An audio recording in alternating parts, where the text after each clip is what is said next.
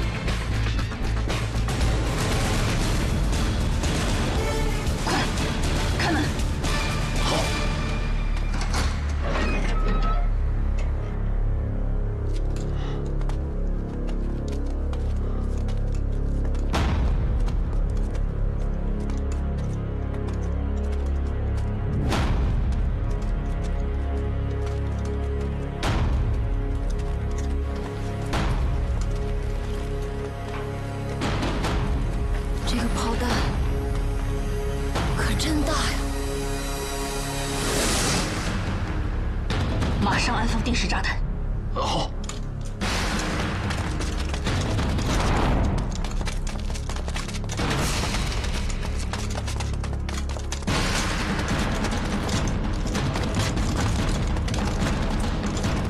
不要开枪！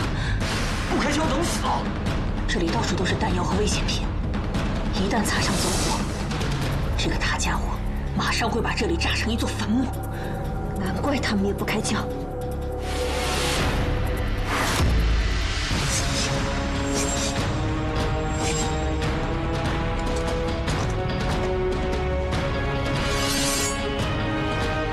就算拼到最后一刻，也一定要誓死完成任务。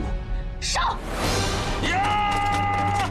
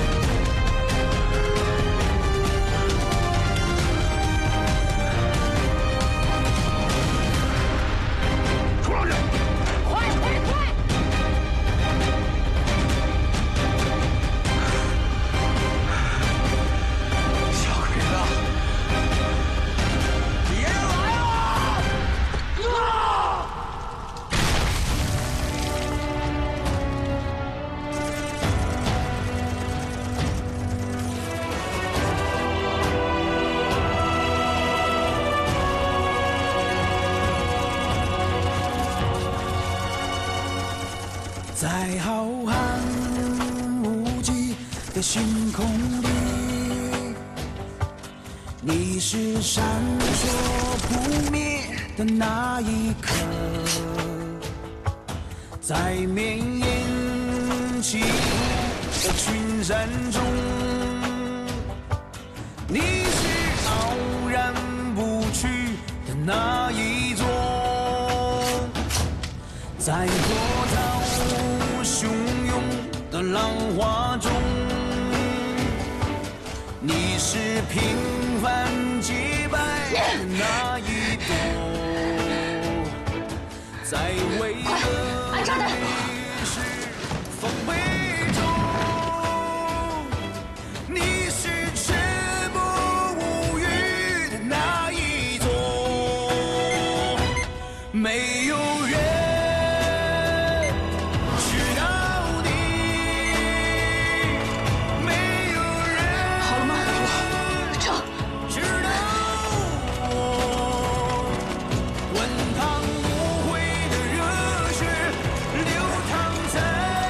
机长阁下，我们车子都被炸坏了，得赶紧去火箭洞，要不然来不及了。跑步前进，好！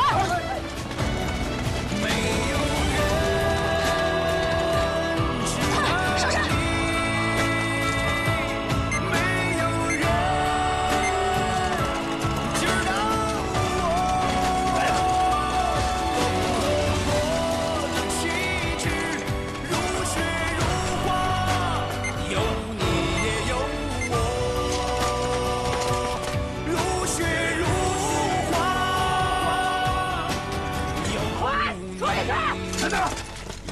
怎么？你不觉得我们已经来晚了吗？现在谁也不能进去，我不能让你拿着帝国士兵的生命做赌注。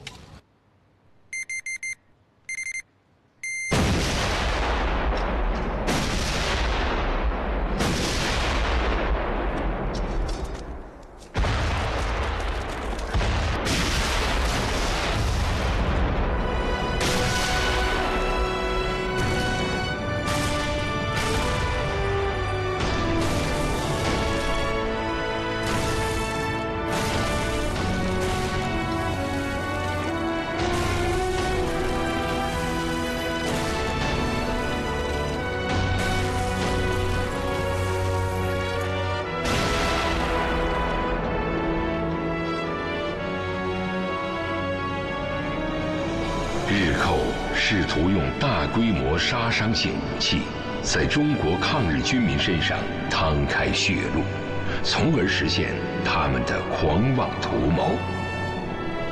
小分队以大智大勇，将这个大规模杀伤性武器彻底摧毁，从而粉碎了日寇这个阴谋，并使他们在整个战略布局上陷入了极大的被动。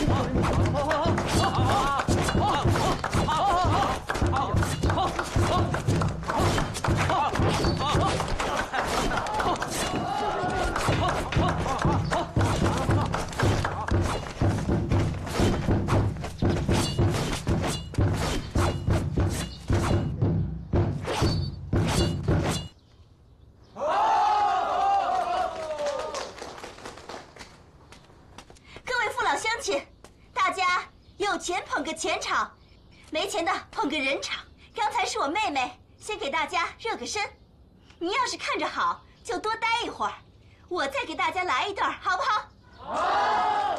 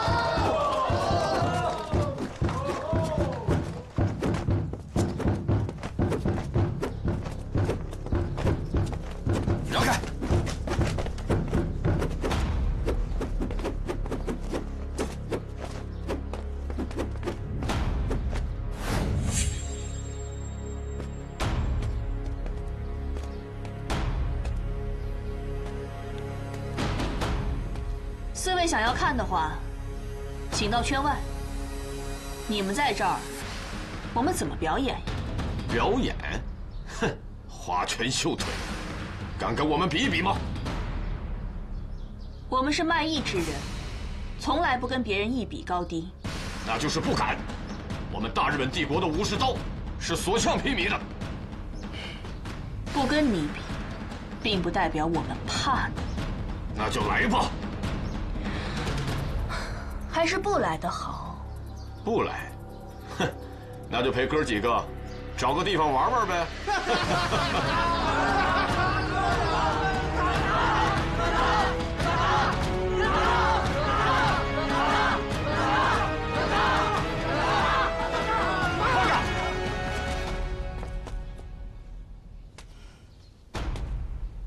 姐，就让我来教训教训他们。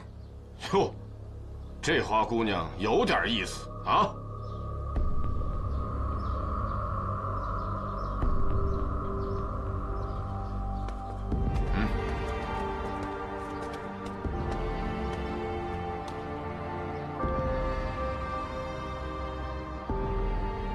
就让我陪这花姑娘玩一玩吧。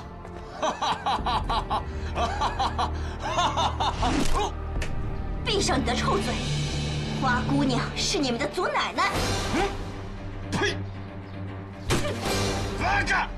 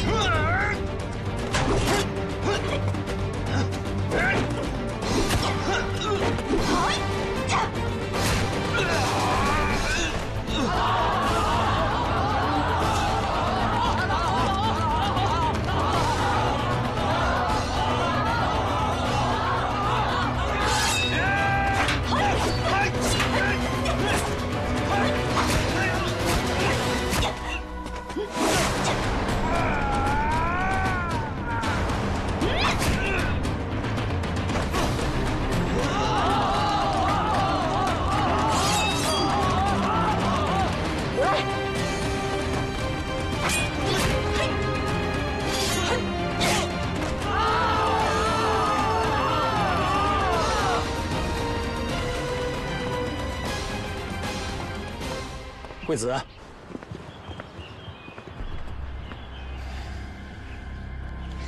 您出去了这么一趟，回来心情就变好了。是啊。能告诉我，是谁的手里有这种灵丹妙药吗？你真想知道？当然。是侯亮。他。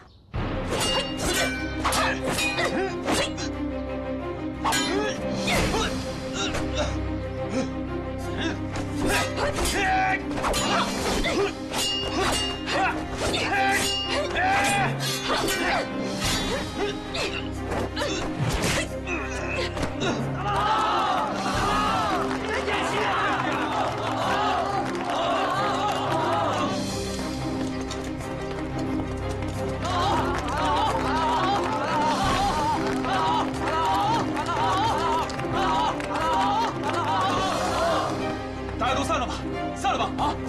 散了吧，都散了吧，散了吧。张云鹏，惠子来了，你们先撤，我来引开他们。小心。撤。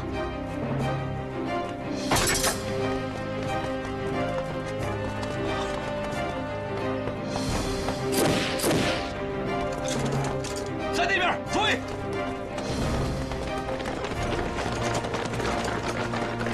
我决定了，这个以快制快、以灵制灵的跳蚤小队，就由你来组建。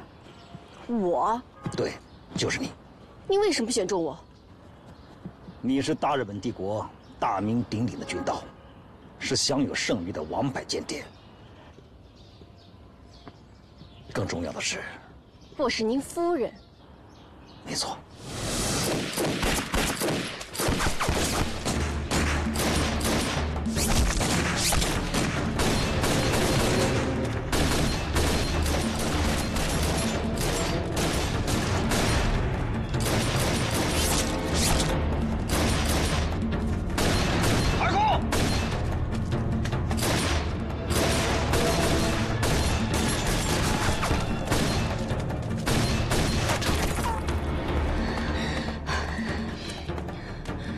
雨涵，你带月月先回去。那你呢？我还有点事情要处理。月月，走。好。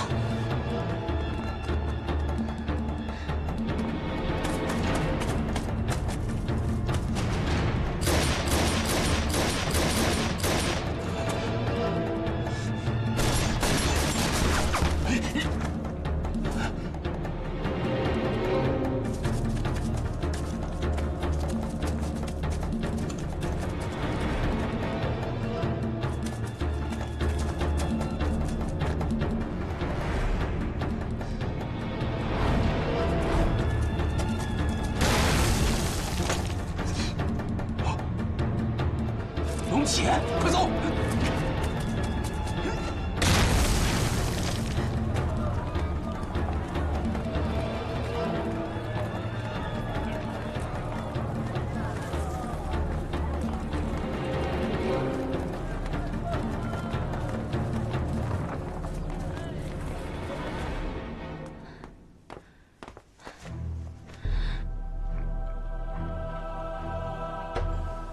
看你这模样。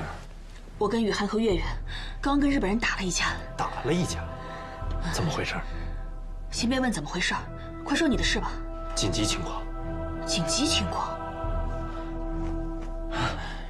蓉姐，今天多亏了你啊！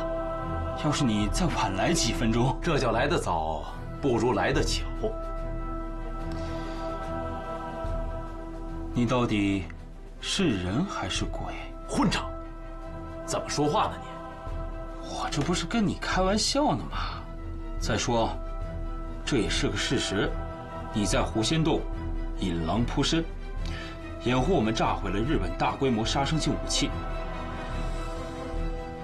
大家都以为你已经牺牲了。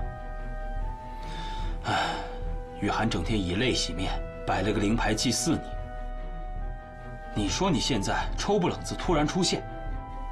换成谁，谁也会被吓一跳吧。我龙杰命大，想让我死，没那么容易。这到底是怎么回事？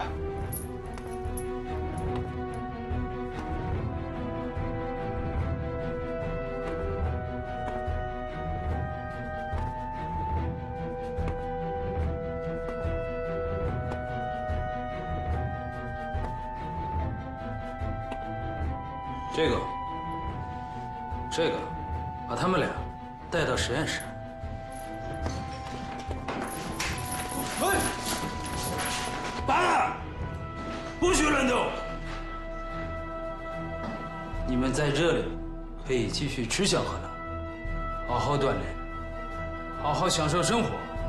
到时候，我会给你们派上用场的。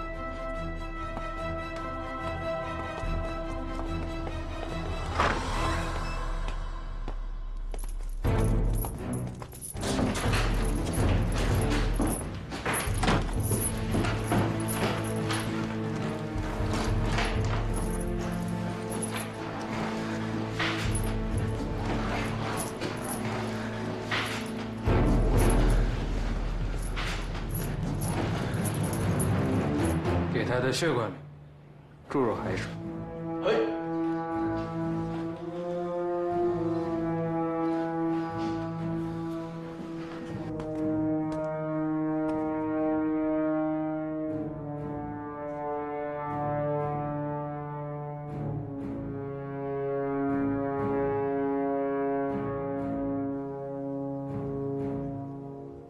健康繁衍。 我判断这应该是医学的研究机构。难道日寇用被俘的美军飞行员做医学研究？日本强盗罪恶滔天，罄竹难书，无所不用其极。那你打算从日本人的医学研究机构下手？可行？我现在就回去，跟大家认真研究一下今天晚上怎么行动。你这叫大难不死，必有后福啊！那是。 我龙杰说过，只要我多活一天，他日本人就倒霉了。咱们赶快回去。头和雨涵知道你还活着，不知道有多高兴呢。走。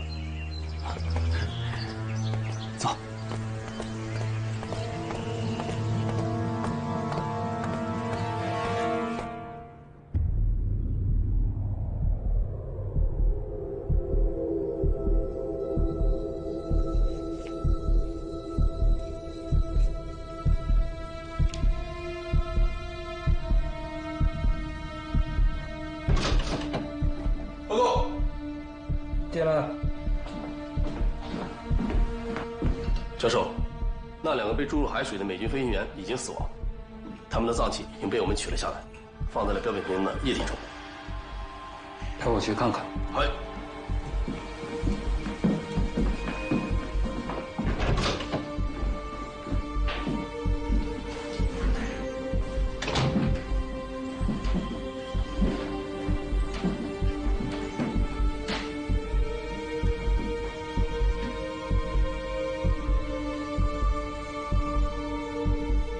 怎么，教授，您不满意？这些人体器官都是在人死之后摘取的，已经失去了鲜活的作用，这跟以前我们见到的标本并没什么两样。所以，教授，您的意思是用活体解剖摘除？明白。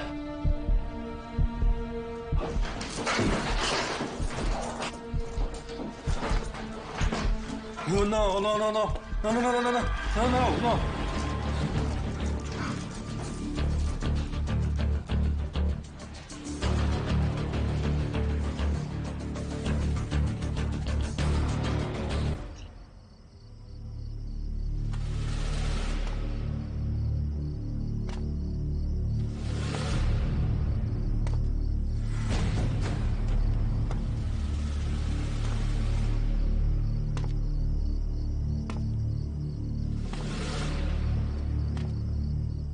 不错，你们跳蚤小队虽然人手4手，但是火力还是蛮强大的。关键的关键是看谁掌握这支队伍。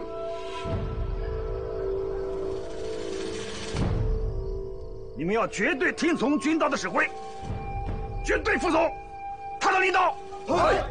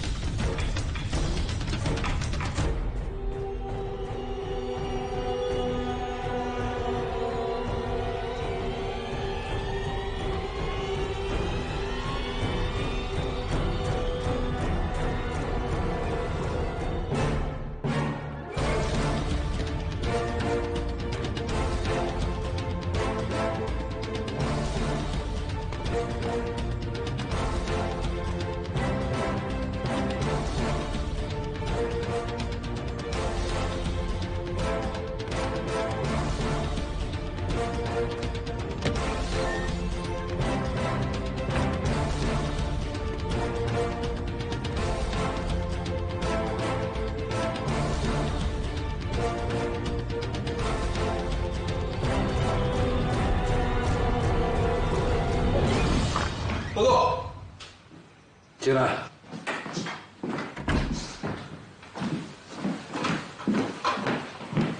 教授，您找我。那几个美军飞行员怎么样了？啊，那几个美军飞行员活体解剖已经全部完毕。他们把美军飞行员弄到这里，原来是进行活体解剖。他们的脏器我们已经全部摘除，尸体也已经火化掉了。他们已经把被俘的美军飞行员给杀害了。教授，现在只剩下那个活着的美军机长沃特金了，您看是不是也？不行，暂时不行。其他人都可以，唯独他不行。他为什么不行？沃特金是美军飞行员中的带队机长，在他的肚子里还有很多我们感兴趣的秘密。东京的意思是，先让他苟延残喘，千方百计的也要把他知道的秘密挖出来。等我们把他肚子里的东西掏空之后，再有我明白了。来，去给我拿一颗健康的心脏来，我要好好欣赏欣赏。嘿。沃特金，带队机长。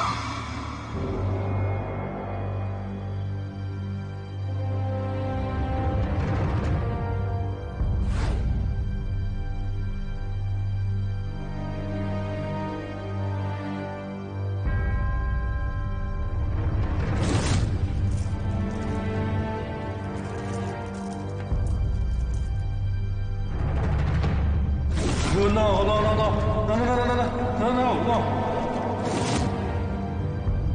George. Jackson. Mike. Hammond. Beatty. Douglas.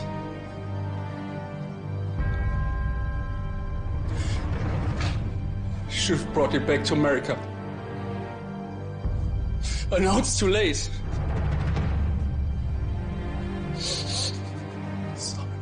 So sorry.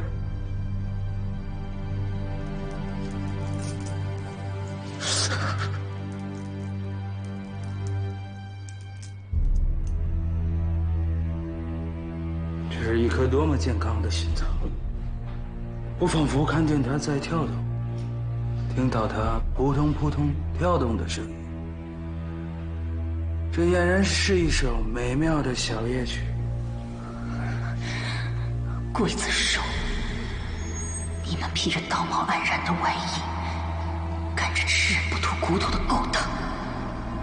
你们的双手上不但沾满了中国人民的鲜血，而且也沾满了美军飞行员和世界各国爱好和平人士的鲜血。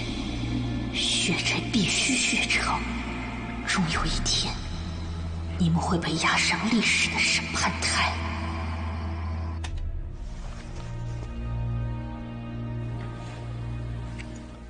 你找我俩？对，我找你俩，商量个事儿。这个不用商量，我听你的。你真这么想？你是穆桂英，我是杨宗保。穆桂英挂帅，杨宗保是先锋。10号牢房。我得到了情报，就是这样。那你还等什么？月月，你快下决心。机不可失，失不再来。咱们去。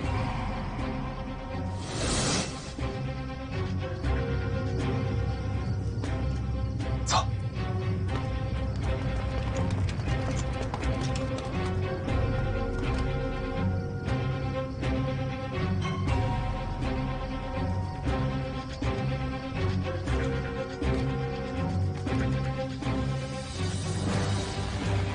他们防守很严，再严也难不住他。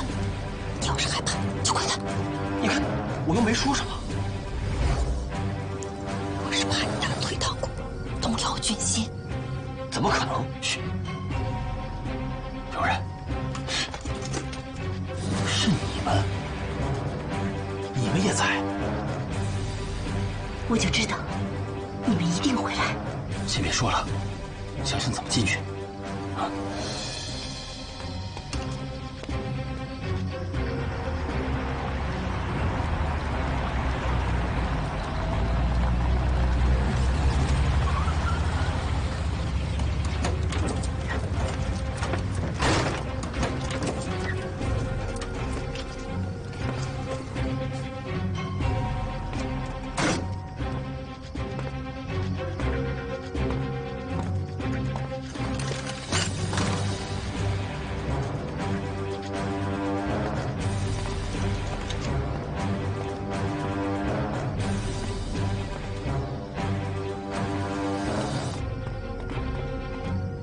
机关长阁下，这么晚了，您来这里啊？随便看看。那我陪您进去看看吧。不用了。嘿。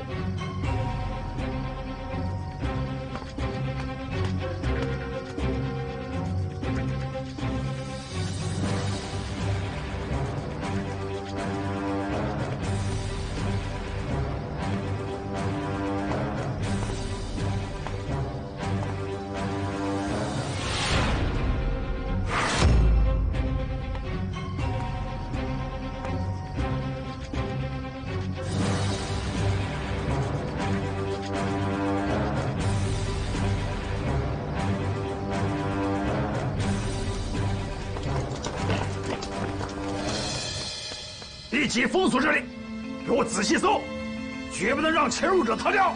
哎，你们几个过来！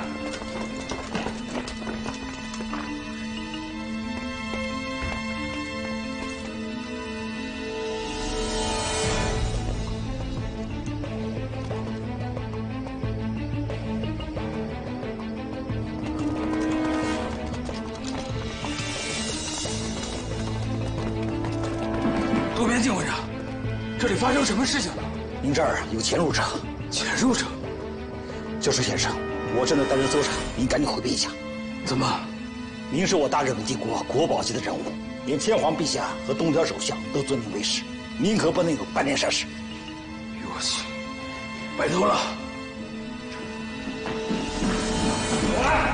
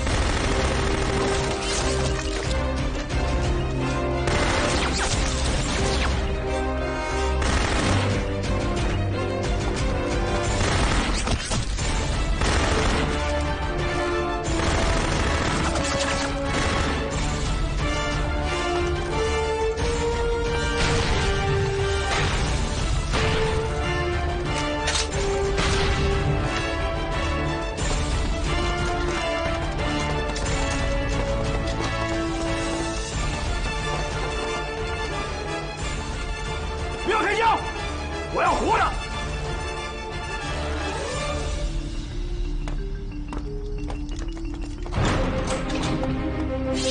放着！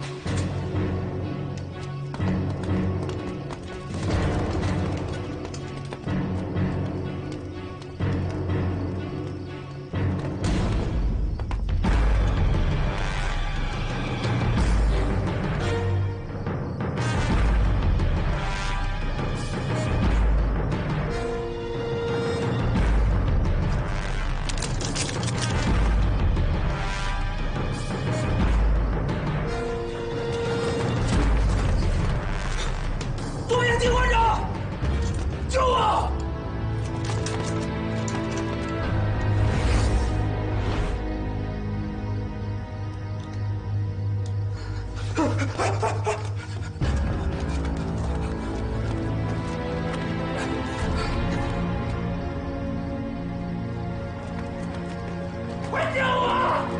小声！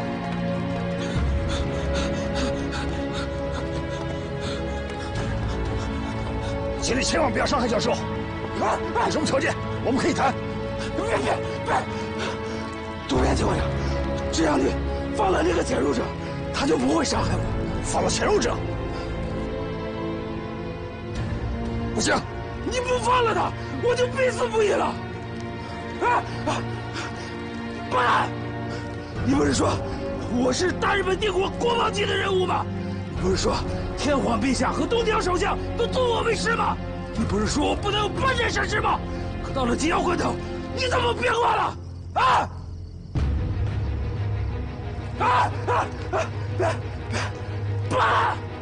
好，我可以放了他，但是我有个条件。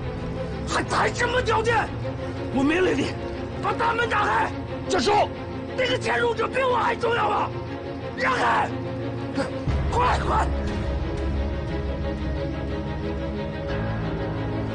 把门打开！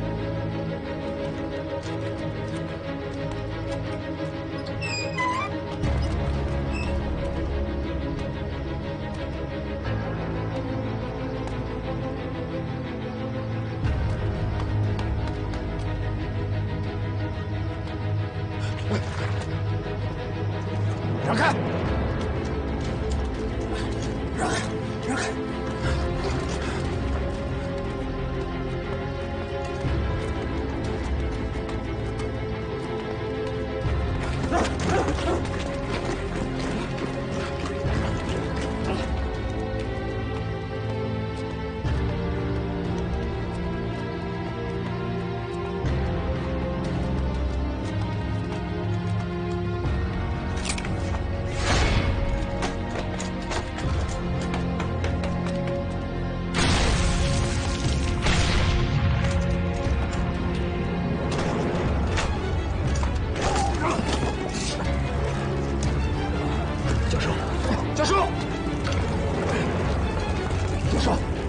教授，别睡了，快送教授到医院。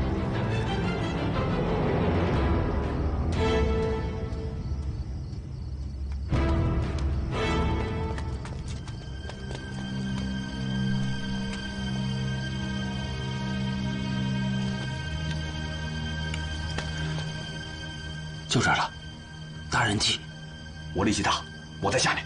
本来就该你。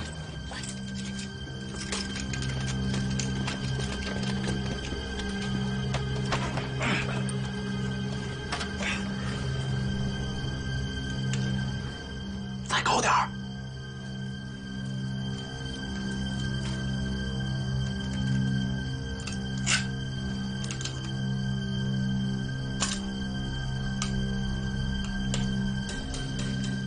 好了，我先来。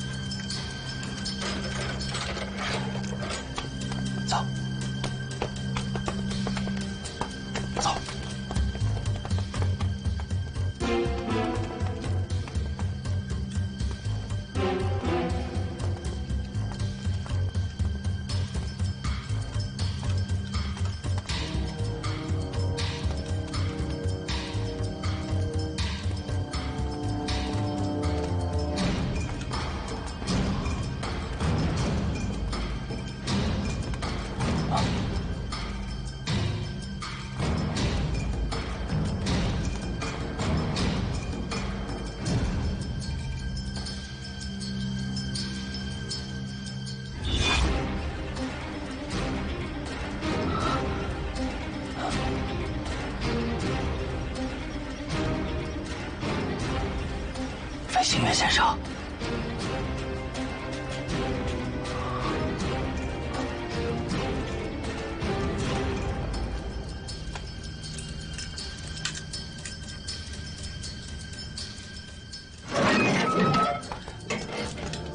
飞行员先生，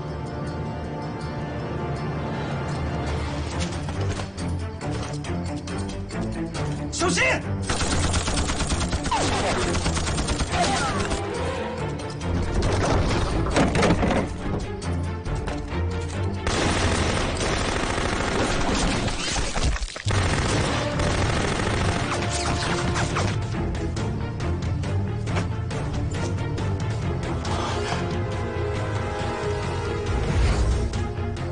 上当了，快撤！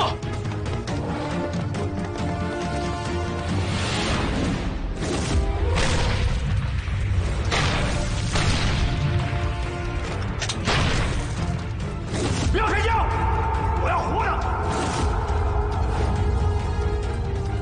我命令你把大门打开！把门打开！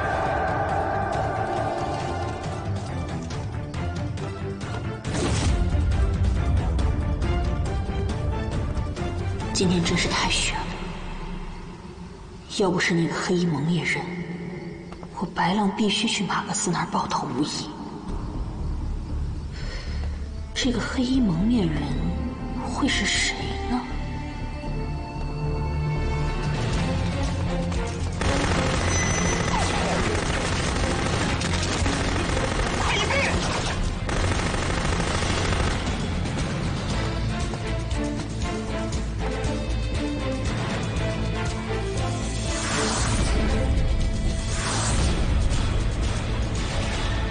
你们是跑不出去的，乖乖放下枪，投降吧！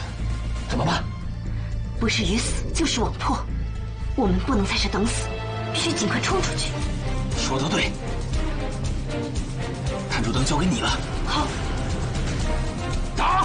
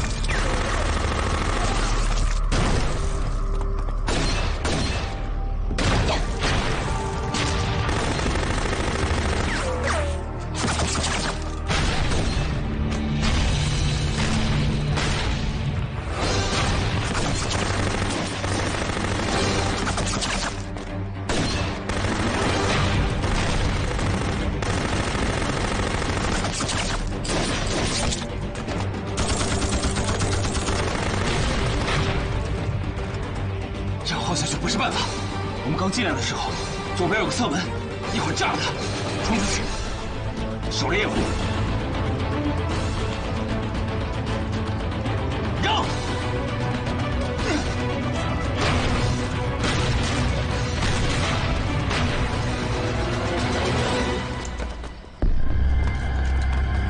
快追！这个黑衣蒙面人肯定是自己人，他夜闯101实验所，肯定是跟我有同样的目的。万恶的日本军国主义分子，披着伪善的科学研究的外衣，用惨无人道的活体解剖杀害美军飞行员。这件事情，我要赶快向上级党组织汇报，早日把日本帝国主义的滔天罪行昭告天下。让全世界人民认清日本帝国主义的丑陋嘴脸。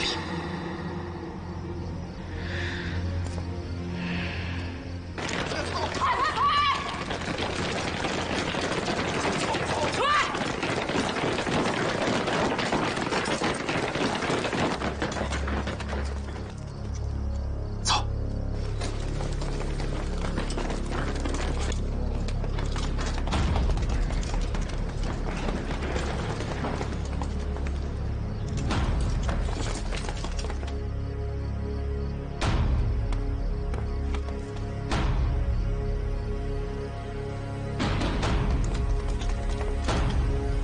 准备。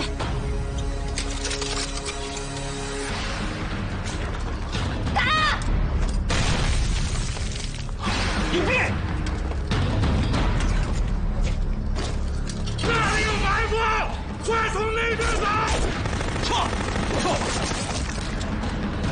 还击！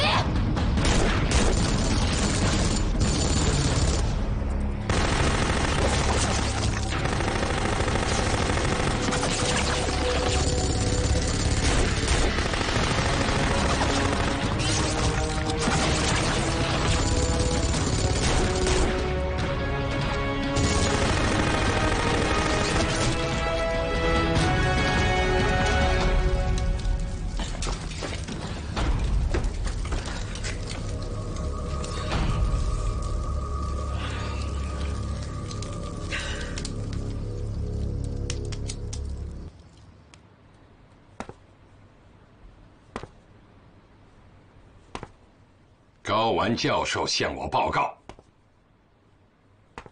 说昨天晚上，他的101试验所遭到了不明武装分子的袭击，他本人也差点遭到不测，是不是这样？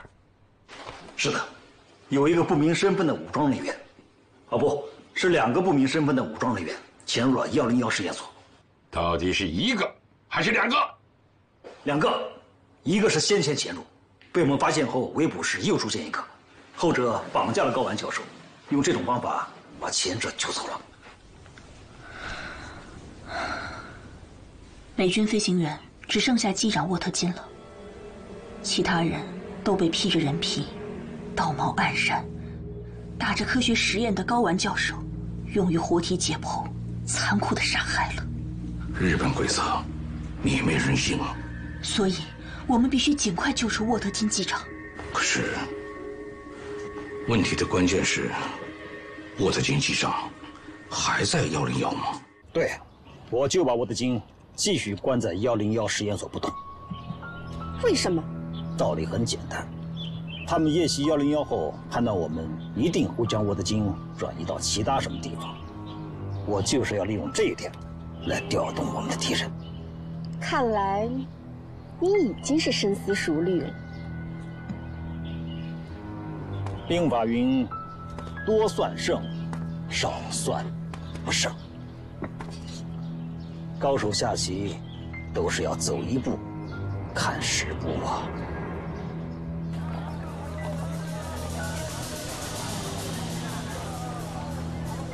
你们2个仗着做你，可是不对，你得明白。嗨，有他了，哼，看我的！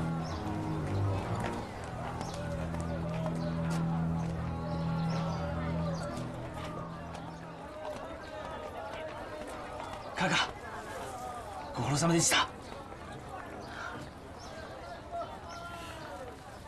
日本の商人か。その通り、その通りです。用事があるか。カカたちに中国料理を食べてさせてください。感謝するよ。我々商人この場の安全確保。中華料理。うまい、うまい。よーし。ならばこちらへどうぞ。よーし。どうぞこちらへ。こちらへ。どうぞどうぞ。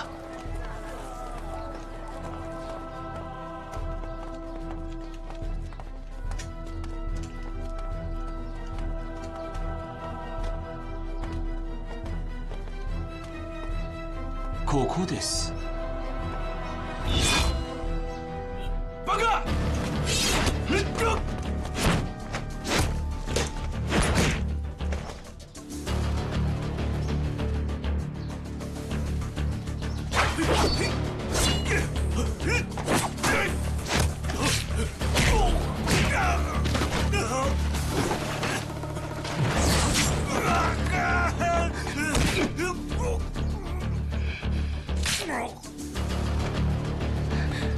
换衣服。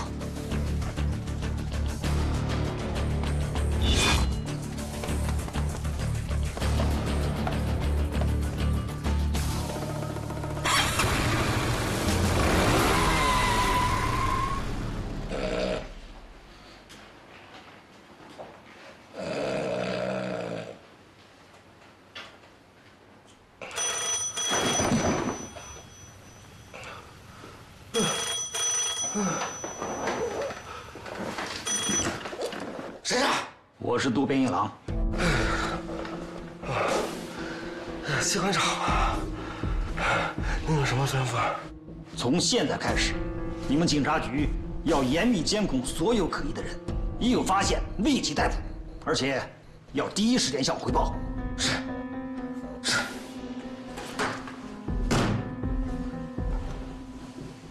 我们这样严管严控，就把小分队寻找美军飞行员的渠道都给堵死了。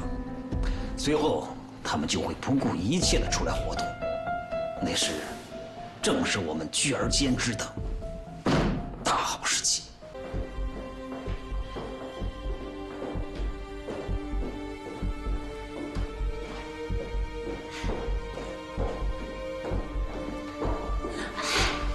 你能不能慢一点？好不容易才混进来，想让我露馅啊？闭嘴！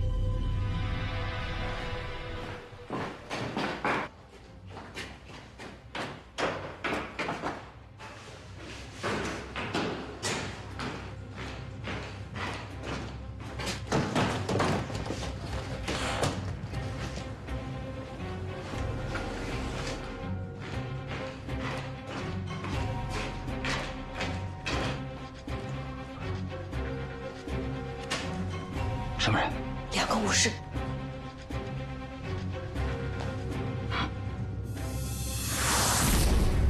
不，现在我们的主战场是101试验所。如果抽调过多的力量，就会使后备空虚。一旦被小分队钻了空子，我们的损失可大了。不，10个101也换不来一个睾丸教授。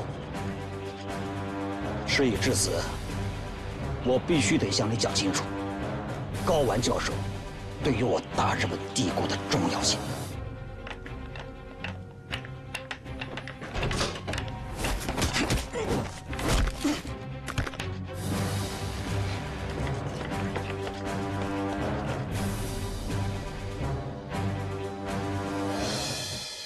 立即按我的吩咐办。那101怎么办？101的防守任务交给胡亮，你带上你的全体人马，立即执行新的任务。嗨，惠子，你呢？今夜会是一个非常忙碌的夜晚，我们会很忙，小分队就更会忙得不可开交。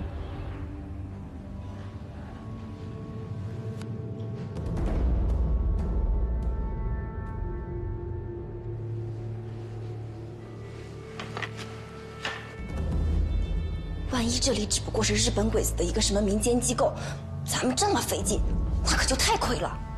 我相信咱们这次肯定会有收获。学六哥神算？嗨，各有各的道。那你的道是什么？我一闻就能闻出来。狗的鼻子才那么灵呢！你要是真闻准了，我就送你个新外号——猎狗。我喜欢这个名字。做狗你还喜欢？真贱！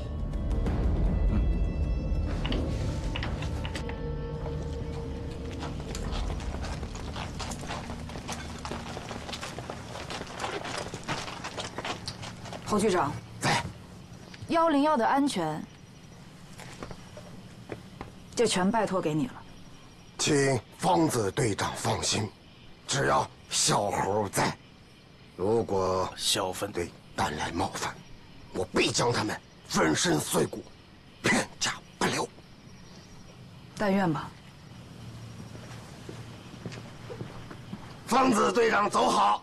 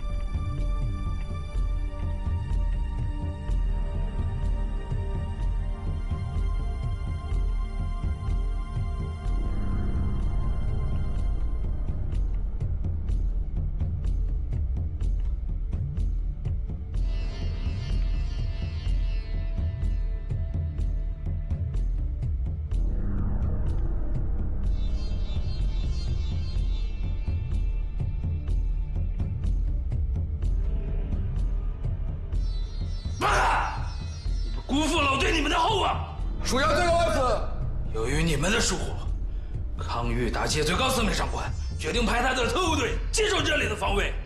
帝国的秘密就要变成公开的事情。现在，加强楼内警戒，尤其我的这间屋子，任何人一概禁止靠近。如果我的公文包再有任何闪失，不管你们有多少颗脑袋，统统都得干掉。哎。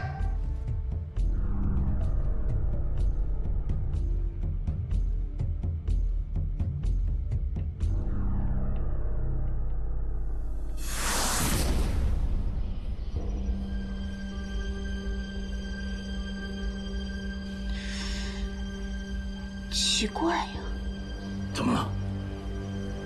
昨天还是3步一岗5步一哨，如临大敌，今天怎么连一个日本兵的影子也看不见了？莫非鬼子唱空城计？哼，他想当苏和亮，我们还不想当司马懿呢。如果真是空城，莫不如来一个将计就计，顺水推舟。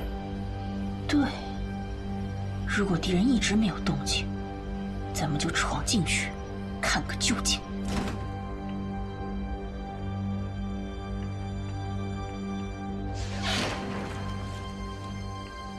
闻到什么了？这次不是闻到的，是亲眼看见的。有什么好东西？一颗治好多脑袋的公文包，够贵重的。咱们得想办法把那个公文包搞到手。可这楼里的狗太多，你让我怎么拿呀？那好，咱们现在回去就告诉头，我们什么都没发现。胡扯，闯都闯进来了，捡了好东西不拿，丢我无影圣手的人。贼不走空。你激我？请将不如激将，你月月吃这个。你有办法了？别以为只有陆阿六的脑子好使。说说看。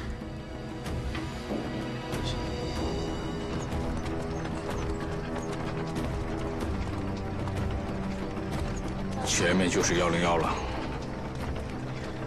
大家提高警惕，随时准备战斗。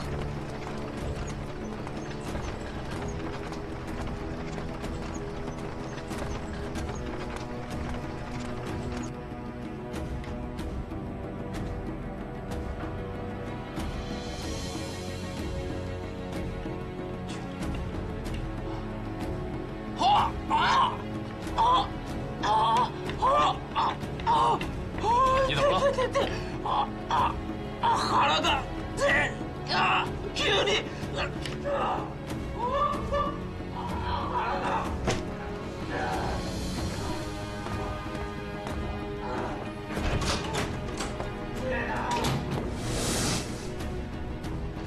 放下！为什么这么吵？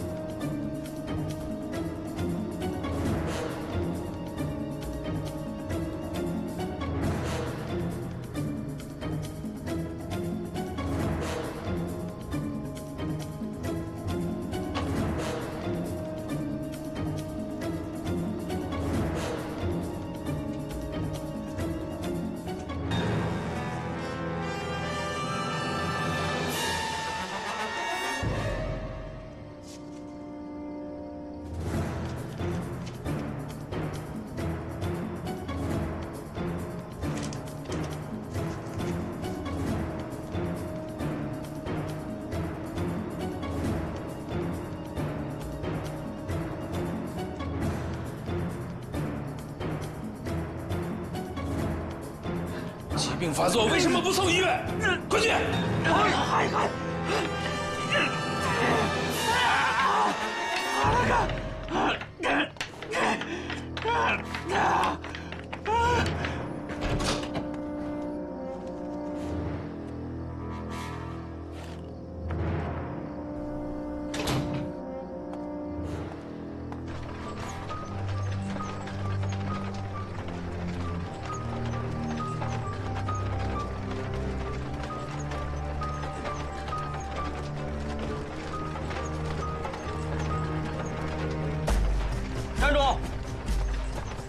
干什么的？长官，我们是生意人，给这个事业所送点急货。送什么货呢？你瞎呀？你说什么呢？给日本鬼子收尸用的东西。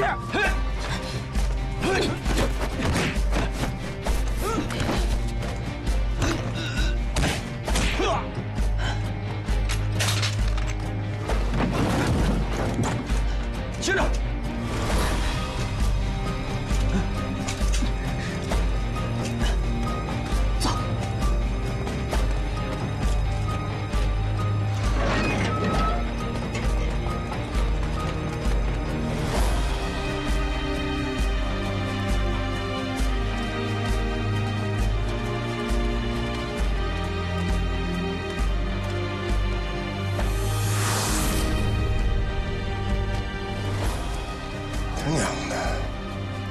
真来了，老子这下要立头功了。准备上路。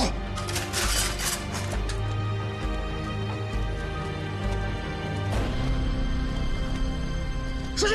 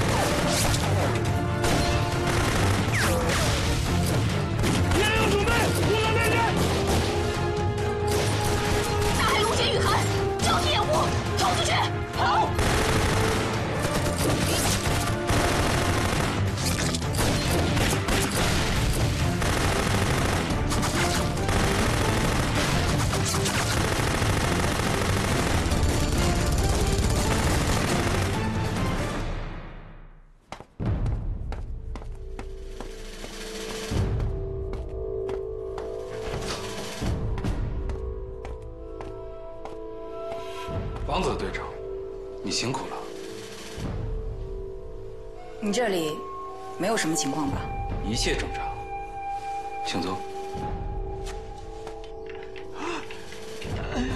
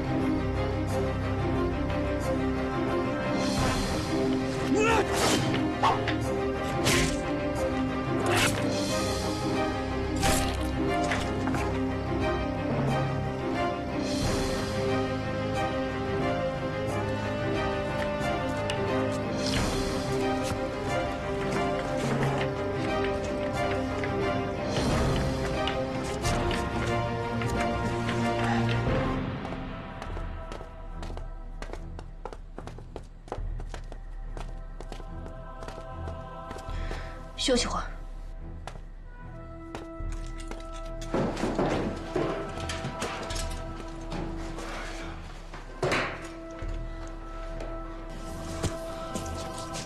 来，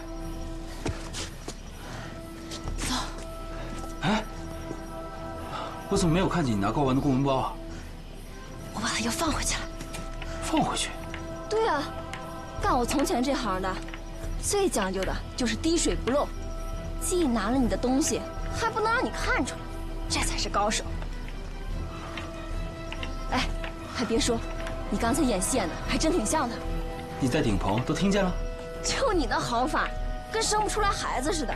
这附近要是有狼，也得让你给招来。要不咱俩调个盖换换？你别站着说话不腰疼，你上天棚里蹲一会儿试试去。直不起腰来不说，还又黑又脏又憋气。行行行。 今天算你头等功，怎么样？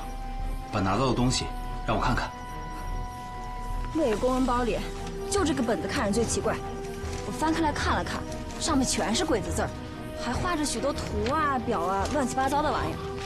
可惜我也看不懂。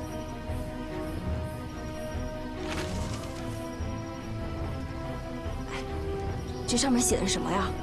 混账！丧尽天良的日本鬼子，对美国飞行员进行了活体解剖。什么是活体解剖啊？就是人还活着，生生把肚子割开，把肚子里的肠子、心、肝、肺全部取出来。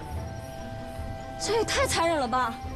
要不我说日本鬼子灭绝人性，连禽兽都不如。等我抓住了高丸，我非得把他也活体解剖了不可。你干嘛？这个高丸简直太惨无人道了！我现在就去把他的脑袋给揪下来。不行！怎么不行？我担心大草惊蛇，咱们两个赶紧回去向头汇报。可是，走，走。哎呦